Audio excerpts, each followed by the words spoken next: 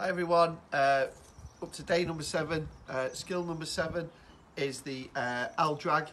I've got Ty with me again today, so he's going to demo our little L drag for us. So starting with your foot on top of the ball, you're rolling it behind the standing leg and flicking it behind the standing leg. We're going to work both sides, so this time he's going with the right, so he drags it behind the left foot and moves.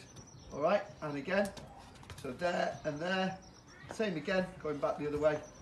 Alright, so it's just a roll with the sole of your foot behind the standing leg and then back the other way. So day number 7, skill number 7 is the L drag. Okay, so progression number 1, we're going to add a little passing.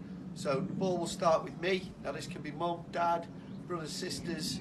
We're going to play the ball over to the player who's going to receive it, do his little L drag move and then pass the ball back across. So simple as this. So we're playing to time, little L drag, head up, plays back into me. Same again on the other foot though this time. Good, and around. Alright, remembering to keep that head up. Alright, nice and relaxed. Getting that L drag in there. And again. Ooh, touch. And playing one more time either side. So it's there. There's the L drag. There's the pass. Last one. Turn. Good boy.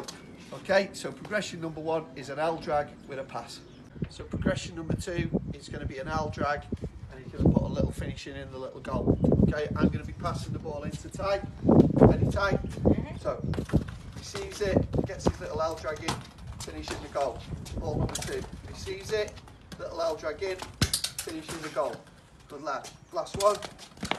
L drag, head up, finishing the goal. So progression number 2 was the L drag with a shot. Okay, so today's challenge can be just you, a ball, and a wall. Okay, you may have seen some of the pros doing this on social media, on Twitter and all sorts. Alright, we're going to use a bounce in ours, alright, because we're only young. Alright, you can build it up if you want to.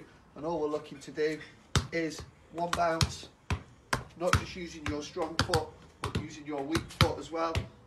Okay, against the wall, against the wall, against the wall. Whoa, bad touch. Keeping that ball moving. Alright, working the insides of both feet. Okay, so your challenge for today, how many of those can you get?